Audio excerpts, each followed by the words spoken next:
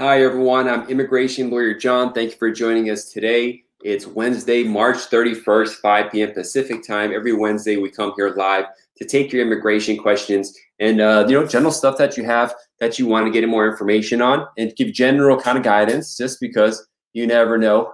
Without reviewing a particular case in person, it's really hard to give exact advice. But we're here to help you out with that kind of stuff. We're doing a special thing this time, which is providing a raffle kind of thing, a lottery, where a subscriber to the YouTube channel who likes and puts a comment and also adds in the comment consultation raffle. I'll be updating the name every time. We'll contact you. One person will be a winner, and within 24 hours, I'll contact you to say you get a 15 to 20-minute free video consultation to discuss the immigration issue that you have. So definitely check that out. It's going to be a fun thing to do. I think you'll all like it. And you'll do more and more, see how the reception is. The other good news is that the travel ban that affected H-1B holders and L-1 holders will be expiring, and President Biden has not indicated that they are going to be renewing that. So a lot of people have these work visas or ability to get these work visas, but we're not able to actually get them for the embassy issuing them due to the travel ban for those particular categories. That will be opening up, but the problem still exists that many embassies are not scheduling appointments, so people are not able to get in the embassy to get the visa issued. It's still a mess. It's still not clear when things are going to get fixed up, but it's a little better now. So with that, let's get it started.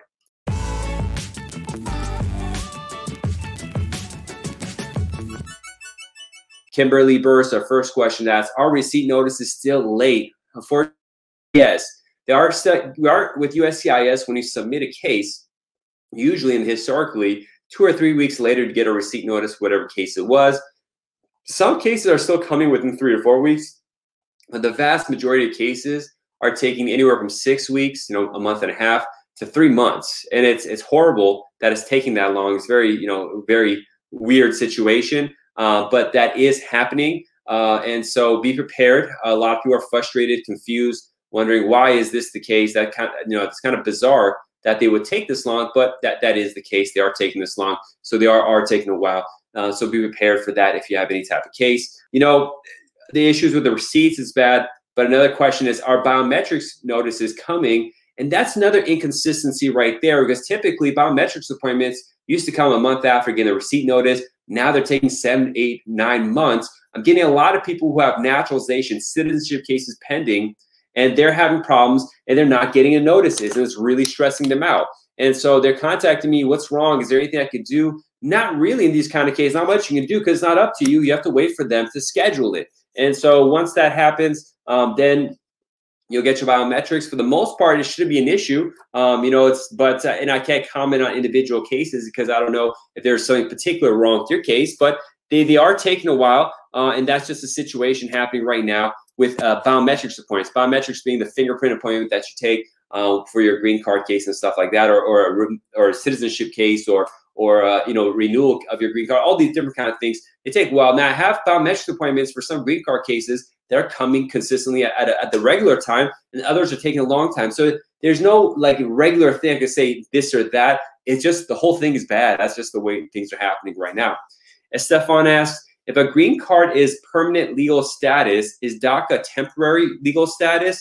So DACA is not legal status, and that's really important to know. Deferred Action for Childhood Arrivals is a program that's created that says, although you're here without permission and you should be removed from the United States, go to court and be deported potentially, we're just not going to pursue your case at this time. It's prosecutorial discretion. It's not considered status. And so, it's hard to explain this. And so a lot of people, even lawyers, will say, okay, you have DACA status or something like that, but it's not status. It's not something you can use to then get a green card or something like that. It just means they're not going to come after you. They're not going to pay attention to you. That's all it is. So if you have DACA, you don't have legal status. You just have deferred action. It's a decision not to prosecute you for a temporary period and to give you a work permit. That's all that is.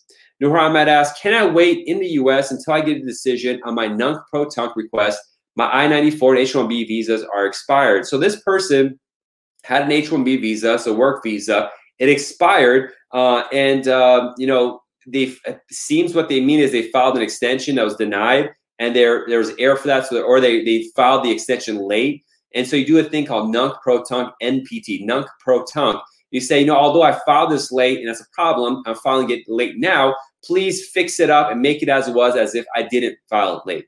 And so your question is, can you stay in the United States till you get a decision? Well, unless the case is approved, and we don't know if it's going to be approved or not, you are accumulating unlawful presence time. And so, because your case is denied, so there's a decision on there. I mean, I can't say it's denied. I haven't seen your case exactly what happened, so I can't say for sure.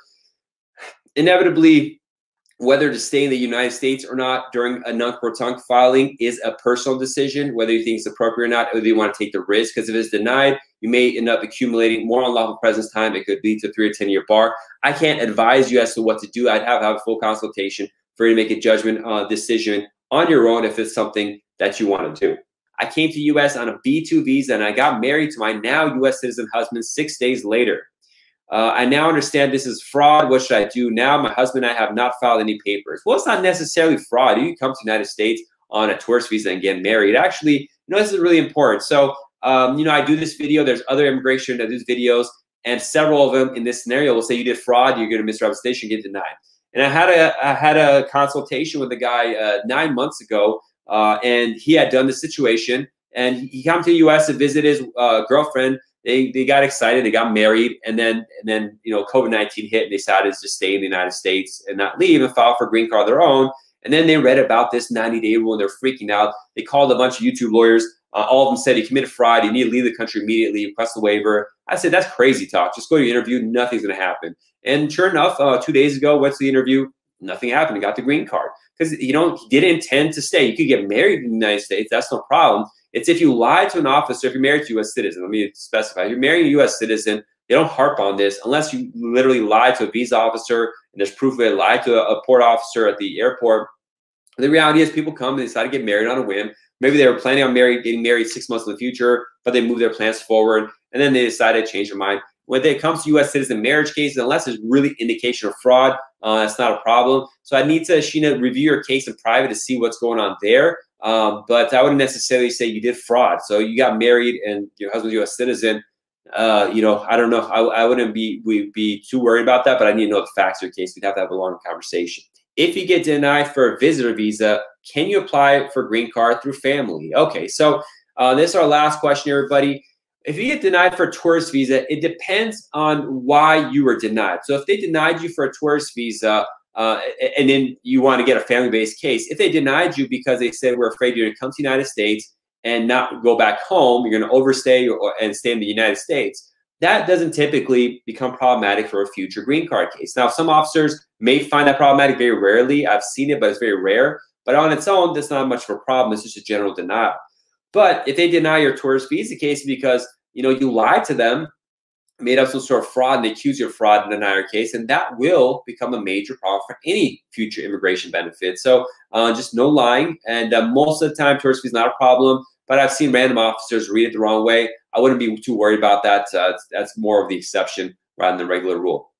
All right, everybody. Thank you so much for listening. I'm immigration lawyer John Kasravi. I forgot to even talk about the Ultimate Marriage Green Card Guide. This free ebook I have guide that breaks down the marriage green card process from beginning to end. Please check it out by going to www.marriageimmigrationlaw.com, marriageimmigrationlaw.com. Download the Ultimate Marriage Green Card Guide. You'll learn all the A to Z strategies about it, then schedule a consultation.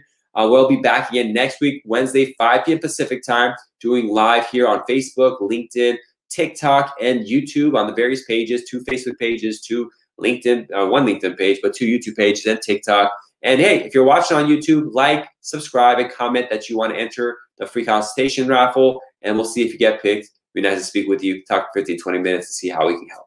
All right, everyone, until next one, God bless, be safe, see you soon. Bye. I hope you enjoyed this educational video. We have a second channel with much more information as well at JQK Immigration Clips. Please check that out. Also, you'll find our social media site has a lot more videos, images, and information about the U.S. immigration process. Please check those out on the various social media websites.